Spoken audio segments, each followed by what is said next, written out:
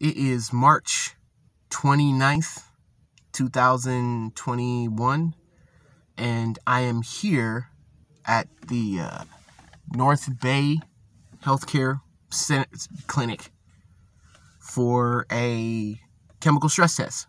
So I did a actual stress test, like an actual physical stress test, and it didn't go so good. They needed me to get up to about a 85 to 95, and because of everything that's happened to me so far, like, I haven't had a lot of physical activity, so I got up to about 75. So I didn't make the requirement of what they needed, and admittedly it was very disappointing, but it's just one more disappointing thing amongst the litany of disappointing things that are happening. And this is not me being like Mr. Dr. Depresso. That's real. Like, this whole thing, this whole like kidney disease, dialysis, is just a series of setbacks. And I mentioned this to somebody, that I'm tired of always constantly trying to find the good in like bad situations, because I feel like I've been doing that not just like these 3 years, but like my entire life, and I'm at a point where I just want things to go right, and I don't think that that's unreasonable. But what they're going to do here is they're going to chemically speed up my heart rate. Now, I've had this done before. One of the times I was admitted to the hospital, one of the various times I was admitted to the hospital, and I've had them do this to me before. And it's not a pleasant experience, especially when your heart rate is increasing and it's not you that's making it happen. So they're going to inject me with something via IV, or maybe an injection, into the vein. I'm not really sure what they're going to do, but they're going to induce my heart rate to speed up. So that way they can test the chambers inside, and they're going to do a litany of other tests. So this test is going to take about 3 hours from what they said. It might take less, but they said about 3 hours. So as you can see here, I packed a lunch because they told me to. So I don't really know like what to expect here. The building, North Bay.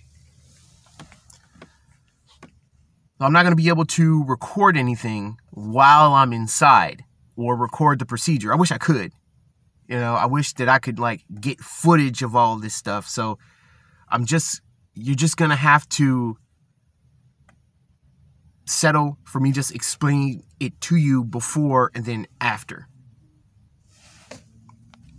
My appointment is at 8:45. As you can see, it's 8:33 right now. So I gotta stop saying so. I say so a lot as like a filler word. So I gotta like make sure I stop doing that. I'm gonna go inside, and then we're gonna get this thing started.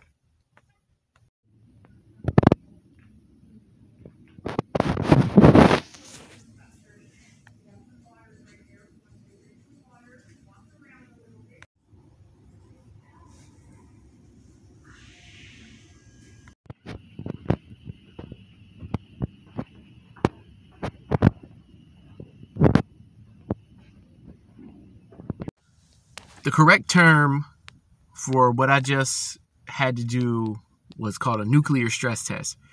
So I went in at 8:45, as you saw, and as you can see now, it is noon. And yeah, man, it took about 3 hours to complete. What they did was they injected me with something called a nuclear isotope, I believe is what they called it. Don't quote me on that. But what it did was it increased my heart rate. So I sit in the chair. They inject me intravenously in my hand. and it increases my heart rate. Then from there, they sort of chemically induce the heart rate to speed up. Then from there, they sit me on this chair that slowly rotates for about 10 minutes, and I'm sort of not sort of surrounded by cameras, but there's these 2 cameras on me that are taking pictures as I'm slowly rotating around. It takes about 10 minutes, and they do it twice. So they induce me, they take pictures. I sit for a little while, eat some lunch, then I come back into the room. They sit me down on the chair again, and then they rotate me again. And that's it. 3 hours later, and we're done. For how my experience was, I've had a nuclear stress test done before, and I was laying down on a table, and the experience the first time I did it, and this was years ago, was significantly much worse than this. I think what really helped was I was sitting in a chair, and they had me kicking my feet as if I was swimming in a swimming pool. So that helped alleviate a lot of the discomfort, and it only lasts for about 3 minutes. So they inject you with the stuff, your heart rate goes up, you feel like you've been jogging, and it only lasts for 3 minutes. So the discomfort doesn't last for that long, so it is bearable, but you do feel it. You know, you start getting lightheaded, shortness of breath, you start breathing harder. But that was it, nuclear stress test. So I got that finished. So from there, I believe they're going to send that information to the, I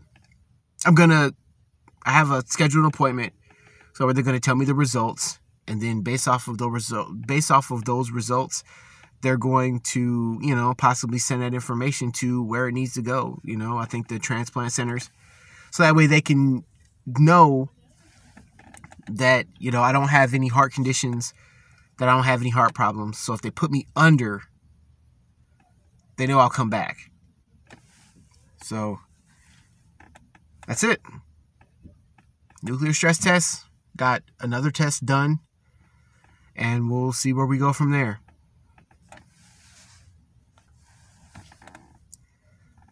But before I go, I wanted to take this opportunity to sort of explain myself a little bit more as to why I'm not overly excited about kidney transplant. The reason why I'm not, and somebody brought this analogy up to me today, and it's apropos to exactly how I feel.